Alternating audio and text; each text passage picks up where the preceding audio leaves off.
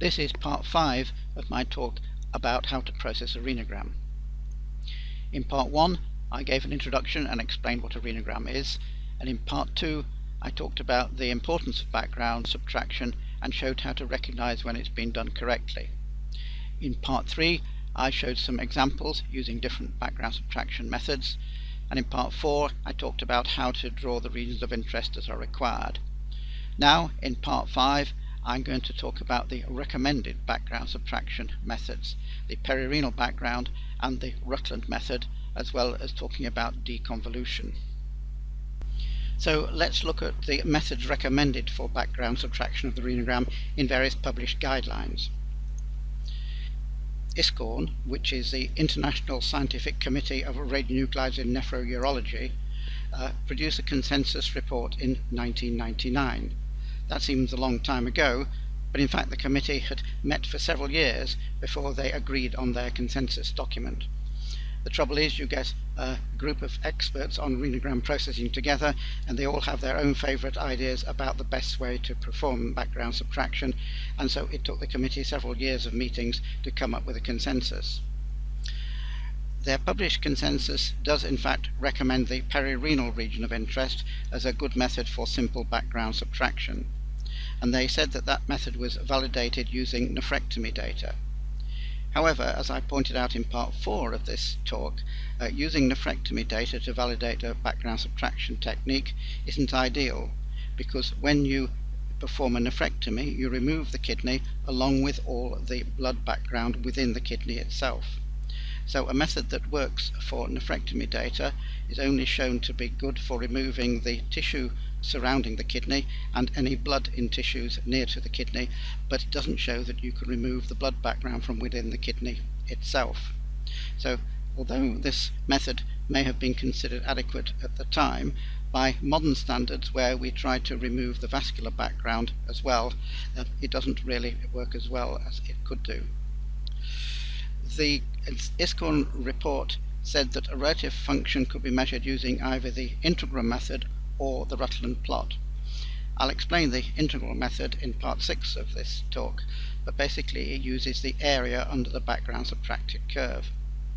So they say that you start by doing background subtraction with a perirenal region of interest, and then either use the integral method to calculate relative function from that curve, or if you want to additionally subtract the blood background, you go on to produce the Rutland plot, but after you've done the perirenal background subtraction. The Society of Nuclear Medicine and Molecular Imaging in America and the European Association of Nuclear Medicine produced their latest joint guidelines on how to process the renogram in 2018.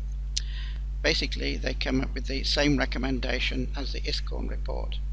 So that means if you're using the Rutland plot, you apply the perirenal background subtraction first. In my opinion, that leads to unnecessary complications, which I'll discuss further in a separate talk about the Rutland method. But basically both guidelines came up with the recommendation that you can use the perirenal region of interest for simple background subtraction, and then if you want to perform blood background subtraction as well, you go on to do the Rutland plot. However, the British Nuclear Medicine Society guidelines also recommend the perirenal background if you're going to use the integral method for relative function, but say that if you want a more robust measure of relative function, you can replace the perirenal background subtraction with a simple tissue background only subtraction if you then go on to do the Rutland plot to remove the vascular background. So basically you have the choice of either using the perirenal or the Rutland plot, or a combination of the two. Now if we're looking at perirenal background, it can be drawn automatically by the computer system once the kidney regions have been drawn. All you need to do is have a predefined start angle and end angle in order to miss out the medial bit where the ureters come out, and specify the gap from the kidney to the background and the width of the background, and then the computer will draw these C-shaped regions about left and right kidney automatically once the kidney region has been drawn. The software will then subtract the background using the average counts per pixel, which I've explained in part 4. The advantages of this method is that it does give different background regions for left and right kidneys, which may or may not be appropriate, and also it's not operator dependent, which means it's reproducible. So if different operators draw the kidney regions, then you'll still get the same background region. It doesn't depend on the individual operator. However, that is also a disadvantage because it means it can't be manually optimized, because if it doesn't give the correct subtraction, if you don't think that the background subtracted curve satisfies the criteria of rising from 0, then if you repeat it you'll get exactly the same answer because it doesn't change anything. So it can be reproducible, but it may be reproducibly incorrect. It also gives a fixed amount of blood in the background. The background is mostly tissue, but is some blood from these regions. But it doesn't work well for hydronephrotic kidneys, where the amount of blood in the kidney is small because of the large amount of urine in the dilated renal pelvis in a hydronephrotic kidney, as I showed in the examples in Part 3. And as I showed in Part 4, it can also be upset by liver uptake of MAG3. The Rutland method uses a background region below the kidney to subtract tissue background, and it uses the average counts per pixel from that region to subtract tissue background from the kidney. But it then also chooses a separate vascular region somewhere above the kidney, usually the spleen or the heart, to determine blood activity, and calculates the appropriate amount of blood background to subtract individually from each kidney. The graph that is produced is called the Rutland Plot, although it's sometimes also known as the Patlack plot, because Patlack used the same graph in other circumstances. But Rutland published this technique for use in the kidneys, so in this context I like to call it the Rutland Plot.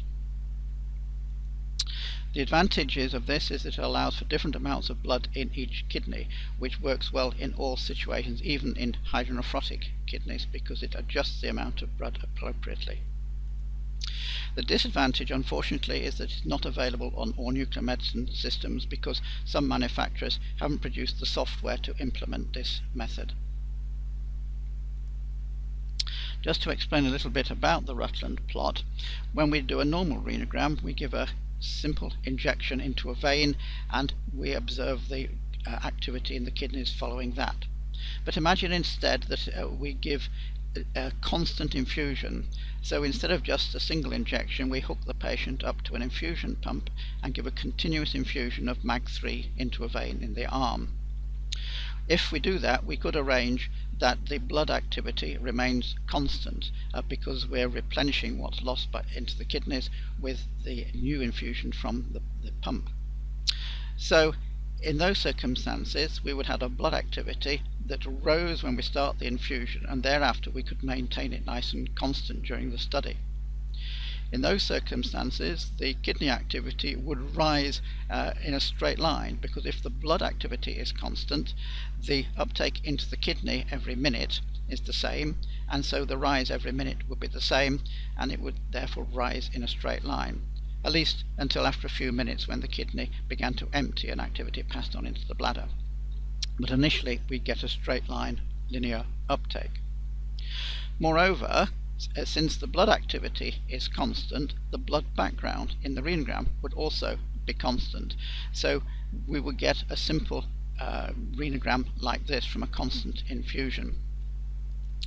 The graph we can call the Rutland plot, but we don't actually need to give a constant infusion in order to achieve this, because the Rutland method is a mathematical technique that will take the real renogram data and use it to predict what this ideal constant infusion renogram would look like. And it does that by comparing the actual kidney curve with the actual blood curve and manipulating them to produce this Rutland plot, which you can think of this simulated ideal renogram. That means that the slope of this initial part of the renogram in the Rutland plot would be a measure of the kidney function, and the intercept, where it starts, would measure how much blood background there is present in this particular kidney. So this Rutland plot is easy to interpret because it quantifies the uptake by the slope of the graph, and it determines the amount of blood background from the intercept of the graph. In comparison, I'd just like to mention another technique, which is deconvolution. We've just looked at a situation where we can have an ideal renogram from a constant infusion, which we were able to simulate with the Rutland plot. Let's now look at a different situation where we can imagine an ideal renogram from a perfect bolus. Let's suppose we were able to give a perfect bolus of radiopharmaceutical injected straight into the renal artery, and somehow we were also able to avoid it coming round a second time by recirculation. So the activity in the blood coming into the kidney and the renal artery is a spike that rises briefly and comes straight down again and never returns. Under those circumstances, the activity in the kidney would show an initial rise, showing blood coming into the kidney, followed by a constant portion representing the transit of that radiopharmaceutical through the tubules before it emerges into the bladder. So the time from beginning to end will be the transit time of radiopharmaceutical through the kidney. And because the blood activity is now just a short spike, the blood background in this hypothetical renogram would be a short spike at the beginning. So if we were able to give a perfect bolus injection, this is the shape of the renogram that we would expect. But deconvolution is a mathematical technique that uses the real renogram data to predict what this ideal renogram would look like for each kidney, and it compares the actual kidney curve with the blood curve to produce this graph, which is called the impulse response function. So we don't need to give this perfect bolus injection into the renal artery. We can just do an ordinary injection and apply the mathematical technique of deconvolution and produce this idealized impulse response function. That's also easy to interpret because it quantifies uptake from the initial height of the curve once we've subtracted blood background, which we can do simply by identifying this plateau and extrapolating it to chop off the blood background, which is the spike at the beginning.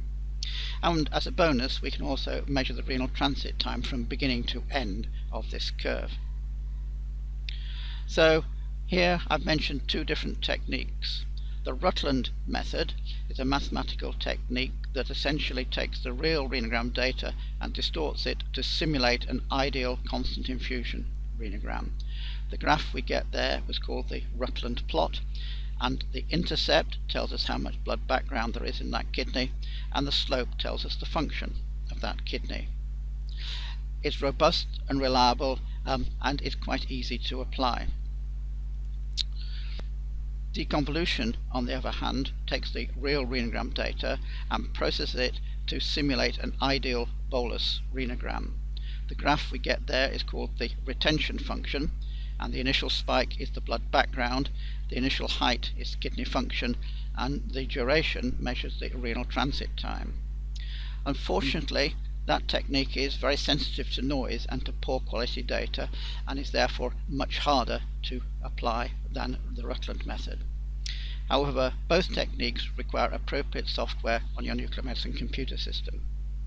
I have a lot more to say about these techniques, so if you want to know more, I have a separate talk on the Rutland method and a separate talk on deconvolution, and both of those give much more details about these techniques. So it's interesting to compare deconvolution with the Rutland plot. Both facilitate blood background subtraction by different methods, but they allow you to get a measure of how much blood there is in each individual kidney and subtract it appropriately. Both quantify kidney uptake. They do it in different ways, but they ought to be just as good. Deconvolution quantifies mean transit time, whereas the Rutland plot doesn't seem to have that benefit, but I'll come back to that in a moment. Deconvolution is unfortunately very sensitive to noise, whereas the Rutland plot is insensitive to noise and therefore much easier to use. deconvolution can be upset by administration of a diuretic such as frusemide, whereas the Rutland plot isn't. That's something I haven't talked about so far in this talk, but I go into it in more detail in my talk on diuresis renography.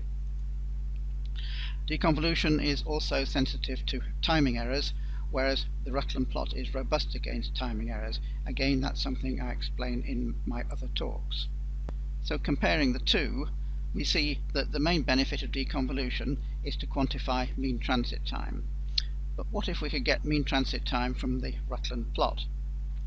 Well, if we compare these techniques, we can see that the real renogram has blood activity that falls with time and produces a renogram with a falling background and the kidney activity superimposed on it.